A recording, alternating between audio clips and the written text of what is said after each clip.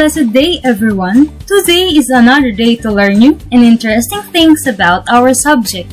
I am your teacher in technical drafting, and I'm very excited to join you in your journey towards learning.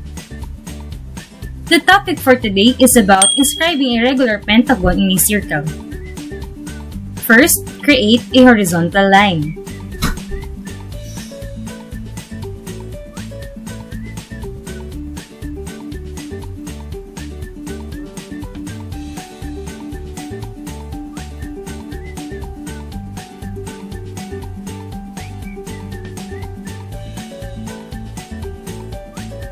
Point A and point B.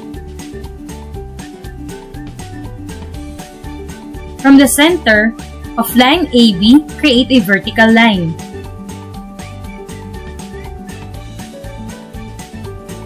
From the center of it, draw a circle.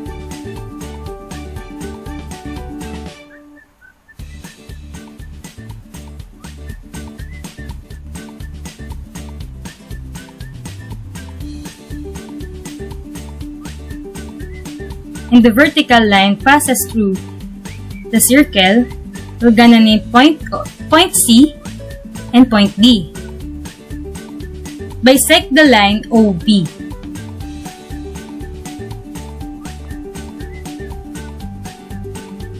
Using a compass from point O, open more than half of line OB. Strike an arc on bottom. Strike an arc on top, and do the same on point B.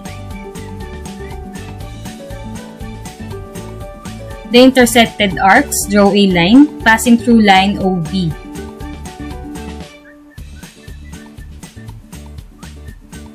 And at the center of line OB, we'll name it point E.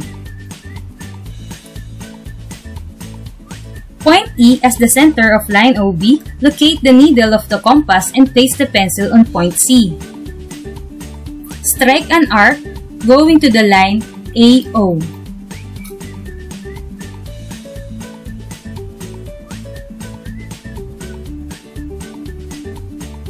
The intersected arc and line in line AO, we're gonna name it point F. Place the needle of the compass on point C and pencil on point F, and take note, do not close your compass. You need that distance to make the 4 more arcs to create around the circumference of the circle.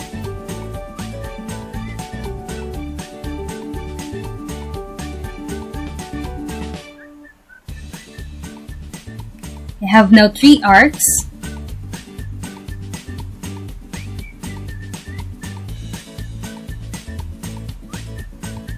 4 and last arc. Make sure that the last arc will intersect on the first arc.